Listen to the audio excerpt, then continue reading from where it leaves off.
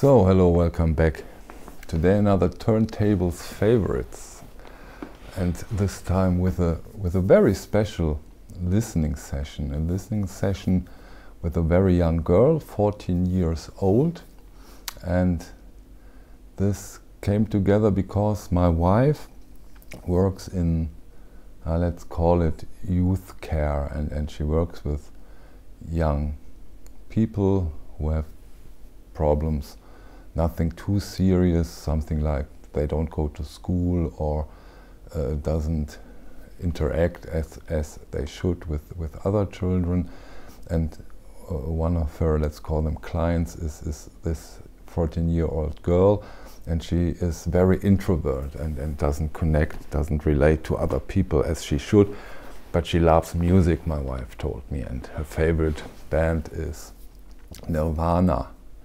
And my wife told that young girl that I'm very much into vinyl, into music, even have a YouTube channel. Oh wow, cool.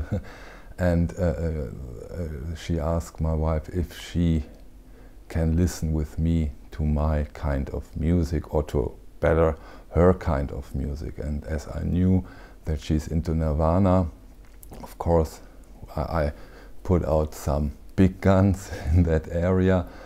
And I was really eager to do that session because this young girl only listens through SoundCloud, she said, to music, never heard one or about vinyl, and that's quite interesting, of course, in a way. And so she came, I turned off my hi-fi equipment, and first thing I put on, of course, it's her favorite band. I put on Nirvana. This is the special deluxe edition with bonus and extras, but it is also a very good pressing of this Nirvana album of Nevermind. And of course I put on Smells Like Teen Spirit, and she liked it. She was quite surprised about the sound. She doesn't talk too much, but my wife talked to her afterwards, and she was quite surprised about what she heard, and that was the start. And then she asked me if I have more music like that. I said, no, come on, let's try something different, and I put on some avant-garde electronic, and that doesn't work out too well. So we went back to her kind of music, the kind of music she likes, but she doesn't know anything else but Nirvana by name. And so I said, have you heard about Yes? And she said no. And so I put on this Mofi one-step Yes Fragile and played her the whole roundabout. And she really liked it and said, okay, so a little prog nerd. And she asked if I have more of that kind. And I said, yeah, there may be something you like. And I put on Jethro Tull Aqualung, the UHQR edition. And I played her the title song from this beautiful release. I played her Aqualung, and once more she liked it, but not that much. She liked Yes and Nirvana more. And so okay, now I have two more to go, and those are really important albums, and let's see if you like them. And then first one I took was my classic edition of this Led Zeppelin album, and I played her Stairway to Heaven, and that blows her away. She loved it, and I say, yeah, they're cool, it's cool stuff. And I told her how old this is, how huge this band was in that time, and until today, up until to now. And I talked a little bit about releases and how many releases are out there from this band. And then she asked, do you have something like that, and also from a big band? And I said, yeah, there may be there may be another one, and then I took out one of my Mobile Fidelity editions, and I took out Pink Floyd. And I played her the first side, and that is now her favorite band. Okay, I didn't tell it to her because she would not probably have been interested in that story, but I tell it to you that this Mofi edition, although the price is around $400 for this one, isn't that hot. So like a lot of these old Mofis, they are not so hot. So the prices are maybe for collectors, but it can't be, because those are the best sounding versions that are out there. You find at least versions that are as good as this one for much less money. It's just probably just the name, or the certainty that you get a decent copy if you go for a Mofi. But they are like the Beatles from Mofi. They are not so hot. But my young guest really loved it and is now completely into Pink Floyd. So we reached something, we did something. And we will have another listening. She asked my wife if she can come again, and of course she can. It's a little, of course it's a pleasure to bring young people into vinyl, isn't it? So that's for this, at least for me, very, very nice, great listening session. Other turntables favorites of the last time has been somebody, for example, you probably know, Lee Scratch Perry, the Black Album. This Lee Scratch Perry in his old days brings out still beautiful, great albums. One of them is this one, the Black Album. I think it came out 2019. Great double album, fantastic listening. Lee Scratch Perry, the Black Album. Great one. And then a very, very special listening, very interesting edition. It is, let me get it out, it's Nouvelle Ambience, or Ambience. This is music from the 80s out of Paris. You know, in Paris at that time, up until to now, but especially in that time, there has been a lot of black African people, and they didn't get into the hot clubs. They can't get in, and so they created their own culture with own clubs, and this edition is in a way an best of their music in their clubs. And this is a fantastic listening. It's Nouvelle Ambience, sounds from the Pan-African Paris underground. This one is highly, highly recommended. Comes with a beautiful booklet out of that area, out of that time period. And it's really, really, really interesting. It's dance music, African dance music out of the 80s. A beautiful double album. And let me see if I find the label. Oh, I don't find it, but it's Ambience, okay?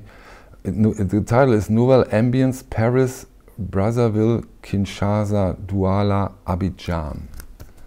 Beautiful one. Try that one out. I think it's still relatively easy to get over at Discogs or eBay. Fantastic listening. Okay, put that away. Another listening I did in the last days was Power Electronics, and this is a very hard to get album. It's Alberich NATO-Uniformen on white vinyl, but of course the color of the vinyl isn't that important. Came out in 2014 on Hospital Productions. Alberich NATO-Uniformen, one of the most interesting and one very, very early power electronic album by Alberich. Great one. Of course I listen to jazz, and I listen to Analogue Productions Blue Note series, the 3 sounds, bottoms up. When it comes to the 3 sounds, there's not much talking about the 3 sounds, but you're always on the safe side. You always have a beautiful, mellow, bluesy, great jazz listening when it comes to the 3 sounds. Another Analogue production of the last time has been The Doors, The Soft Parade.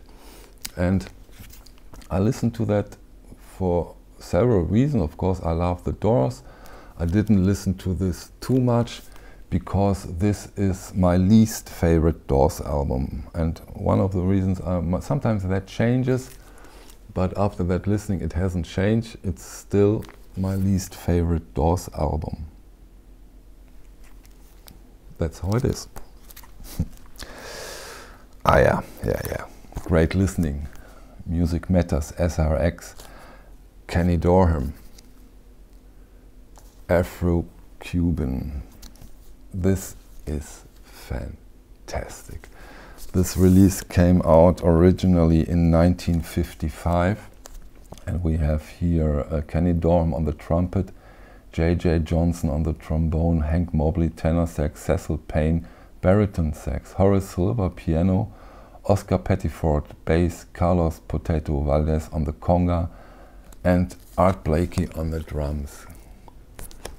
Belongs to my all-time favorite editions from Blue Note, and of course these semi-transparent SRX from Music Matters. You know, just simply the best. Another nice, mellow, beautiful listening is HTRK, Venus in Leo. Comes on beautiful transparent olive splattered or colored vinyl.